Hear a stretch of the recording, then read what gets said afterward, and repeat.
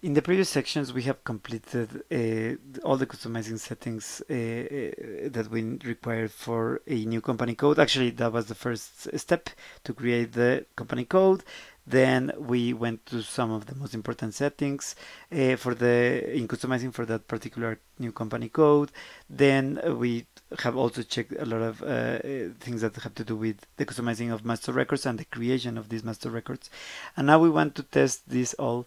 And well, this is going to be really interesting because we are connected to SAP in the Fiori Launchpad, and especially for people who have been using the system for a long time, this is going to be really interesting because this app is very nice. It's the way in which it was designed. A lot of people agree that it's a really nice interface, and it's just because it's very useful. It's not just because it's nice to the eye, but it's also really good to use this. So let's start. This is the post journal entries app, and it's going to be a very simple. It's a simple document because well, we are assuming that we in the real world we have withdrawn money from one of our banks, and we just want to have this money as petty cash to pay small expenses, such as tips for a messenger boy, or maybe a taxi, or maybe flowers for the office. I mean, small expenses.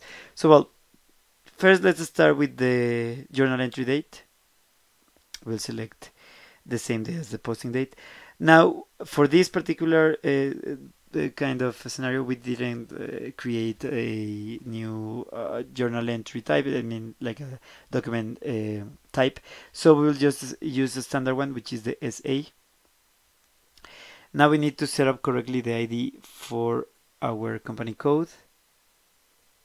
And well, the currency is correct. So just to update the screen, let's press enter in our keyboard. We have now everything correct here.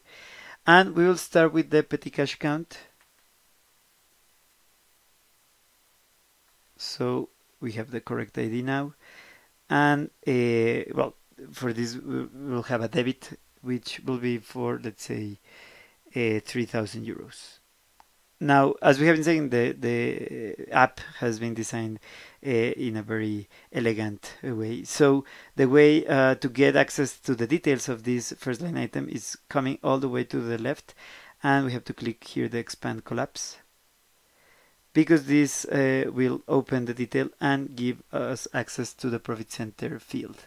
So we will use a profit center that we have available in this server for this particular company code. So well, after we have entered that, we can close this the detailed section for this first line item, and now we can start with the second item. So it's really quick. We get to the second item, and let's enter the bank account. Now as you can see, for the first line item, we used the debit field.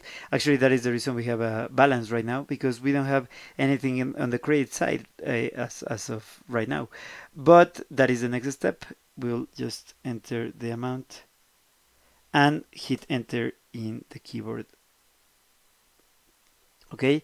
As you can see, now the total balance has been reset to 0, and it's actually green, because that means that we have a 0 balance document. So we can now post. Let's proceed for that. At the bottom right corner, we have post. And as you can see, the document was created successfully. So that is very good news.